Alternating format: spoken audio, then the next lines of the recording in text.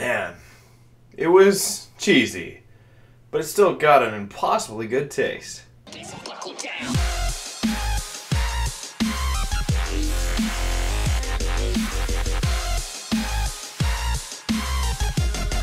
Hey guys, so I just saw Mission Impossible 5 Rogue Nation, and needless to say, there's some Scooby Doo shit in this movie. What I mean by Scooby Doo, I mean there's some really silly moments with villain resolution. There are just very silly running sequences and silly villain stuff. But the thing is, we've kind of become used to that with the Mission Impossible series, especially with the last film, where we, in the first, wasn't in the first 30 minutes, we had some giant imaginary projector thing project this hallway, and it was stupid. It looked really dumb, but we still enjoyed it. So for this film, I was expecting the same stuff. I was expecting some silly business and some silly gadgets, and they pushed it a little bit.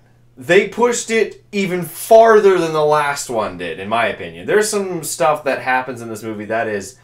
Okay, the beginning of the movie, they're giving him his message on a vinyl record.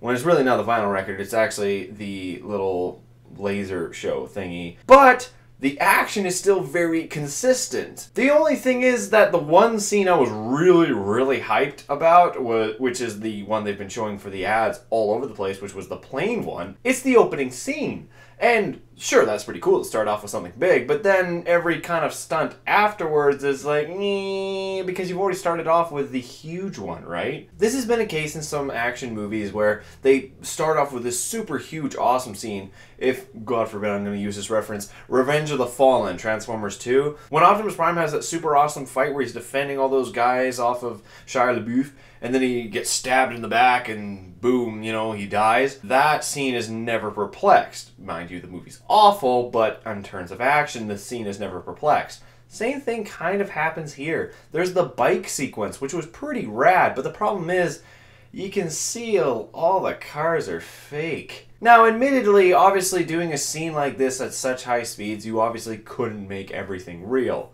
Understandable, but you could have spent at least an hour on each car because they look like little putty things on the road. So the one thing I was really questioning was, is the story going to be better than the last one? Admittedly, the last one had a really solid pace, had some really cool character moments, and had some really awesome action. But the villain was non-existent. I still have no idea who he was. And I've seen the movie recently, and I can't remember who on earth it was. So in this one, we get this guy called Solomon. And he is this big bad dude who's the head of the syndicate. And he basically has...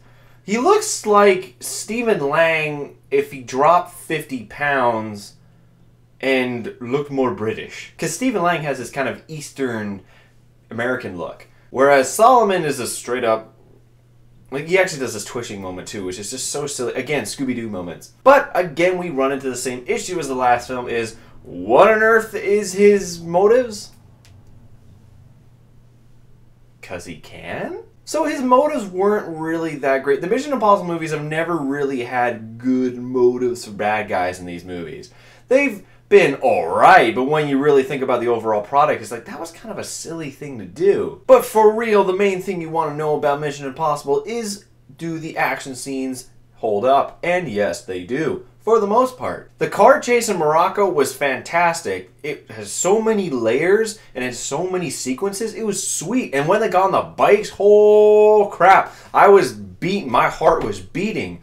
But then when I started seeing the putty cars, I was sitting there going, you know, Mad Max did this better. Sure, Mad Max did do some VFX stuff, but it looked better than this. So that kind of drew me out a little bit. But the film is still very consistent, despite the fact that it actually does drag on a little bit too long. In my opinion, the film could have been about 20 minutes shorter because there's just a lot of moments where the film just doesn't keep you constant. And this is a movie that is constant itself, but as I said, since we see this plane sequence at the very beginning of the movie, everything afterwards is kind of like, it's not as cool as that plane sequence. So while the film is still entertaining, you've already reached your peak within the first 5 minutes, so everything from there is just downward. And in the end, I actually didn't like it as much as Ghost Protocol because the dialogue, man. The dialogue in this movie is so silly at times. For instance, in that same intro where the record is playing, and it turns out it's the Syndicate. It's like, if your mission, if you choose to accept it, you're the bad guy. Why are you saying that? You're just being stupid now. And the funny thing is, too, is there's a supposed relationship between Ethan Hunt and the girl, yet his wife isn't mentioned, even though she was shoehorned in at the last one, so I was expecting some shoehorn in this one, but they didn't even do that, so they're like, okay, we have this relationship that's kind of there, but I don't know. This is the closest that the Mission Impossible series has ever got to trying being like an American James Bond. The amount of gadgets, the amount of silliness, the amount of effects, the amount of stunts, the amount of explosions, pretty much Bond, except with Tom Cruise. So in the end, what is my final rating for this movie? It's a 4 out of 7. It's a fun ride, but I still feel that the perplexing issue with the whole momentum of the film really weighs it down. The dialogue weighs it down, and it's a little too long. But it's still really fun to watch. There's some great sequences in it, if you can excuse the kind of CGI car. But other than that, I still enjoyed it, and I think it was a good time. But I still think that the previous film, Ghost Protocol, was better. So anyway, guys, I hope you enjoyed this review, and I'll see you guys next time. You know what? Actually, considering that I'm holding this, imagine if Tom Cruise were to do this. He's plus 50 right now, and he could probably kick my ass at this. I've done this 3 years in a row, and I probably couldn't even contend with a guy. But imagine if he did this, especially World's Toughest Mudder. So how about that? Tom Cruise for Tough Mudder. Hashtag. There we go. See you guys later. God forbid if he actually did it, that'd be sweet. Buckle down.